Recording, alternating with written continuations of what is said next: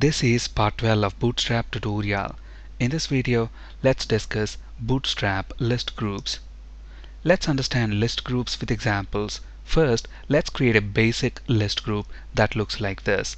At the moment, we've got an unordered list right here. If we view this in the browser, this is how the unordered list looks like. Let's convert this unordered list to a list group. To do that, there are two modifications that we need to do. First, on the unordered list element, we use list group class, and on the individual list items, we use list group item class. Let's save our changes, and when we reload this page, we should get a list group. And here is the HTML required. Now let's create a list group item with a badge. Now if you look at this list group right here, Australia is a new country. Since it's a new country, I want to display this badge new on the right hand side of the country like this. Let's see how to create this list group item with a badge. To create a list group item with a badge, all we need to do is include a span element inside the list item and then use badge class on that span element. So let's create a new list item for country Australia, and we want a badge as well, so I'm going to include a span element, and the badge should say new, and on the span element I'm going to include badge class.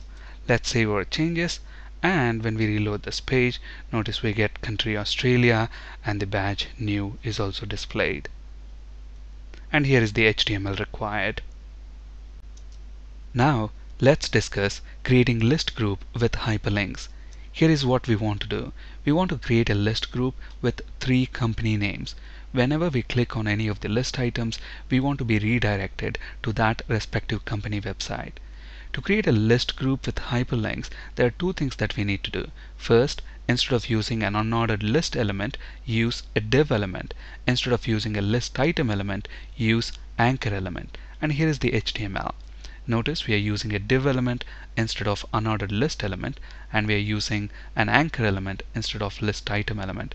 Anchor element can also have href attribute, and the href attribute is pointing to the respective company website. Let's save our changes, and when we reload this page, notice we get a list group with hyperlinks. When I hover the mouse over these list items, look at that. First of all, the cursor changes to a hand symbol indicating that we can click on that list item, and also the background color changes to gray. And whenever we click on any of the list item, we are being redirected to that respective company website. Here is the HTML. Now let's discuss how to apply styles to list group items. To apply styles to list group items, we can use one of the 4 contextual classes provided by Bootstrap. We have list group item danger, info, success, and warning. These different classes provide different styles, as you can see on the left. Let's apply these contextual classes to list group items and see what we get. Let's flip to Visual Studio. So here we've got 4 list items, and to each of the list items we are applying a different contextual class provided by Bootstrap. So for the first item we are applying list group item danger, for the second one info, success, warning. Let's see what we get. I'm going to save the changes, and when we reload this page, notice for different list items we get different colors that are applied by the Bootstrap contextual classes. Here's the example that we just looked at. Now let's discuss how to highlight and disable list group items. To highlight a list group item, use active class, and to disable a list group item, use disabled class. Let's look at this in action. Notice in the example right here, on the first list group item, we're using disabled class, which is going to make this item disabled. And on the second list group item, we are using active class, which is going to highlight this item with a different color. Let's look at this in action. Notice when we reload the page, look at the first item within the list group. The first item is disabled. Look at this. When I hover the mouse over, the cursor changes to a stop symbol indicating that item is a disabled item.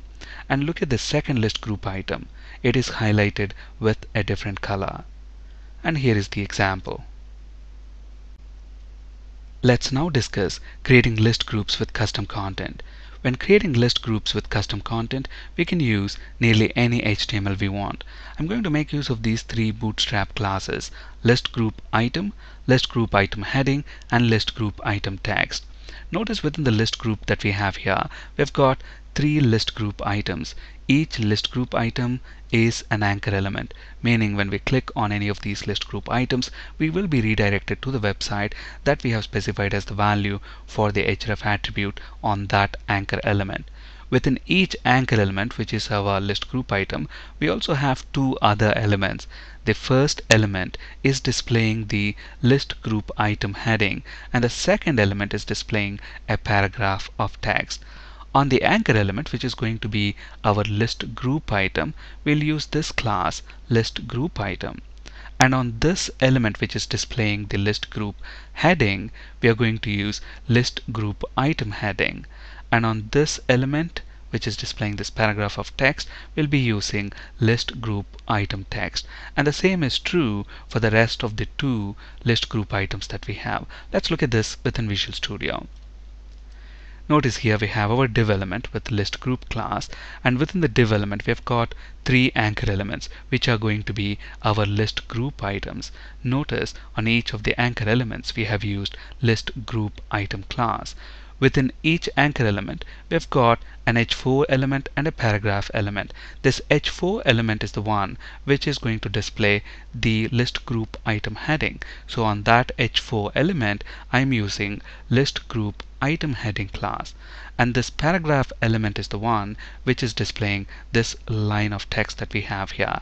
So on that element I'm using list group item text class, and the same is true for the rest of the two anchor elements that we have here. So let's save our changes, and when we reload this page we should get a list group with custom content. Notice when I hover the mouse over, it changes to a hand symbol indicating that we can click on that list group item. At the moment we have set the href attribute value to hash, but you can set it to any value that you want, and when you click on that list item it will take you to the website that you have specified. And here is the HTML that we just looked at. Thank you for listening and have a great day.